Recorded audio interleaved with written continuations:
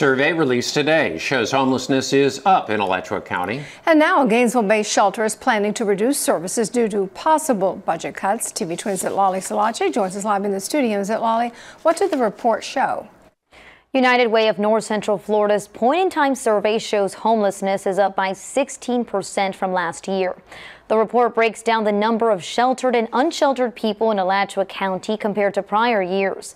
The number of sheltered people stayed about the same, while the number of unsheltered jumped by nearly 100. Today, officials with Grace Marketplace announced changes to their hours of operation, shelter capacity, and meals.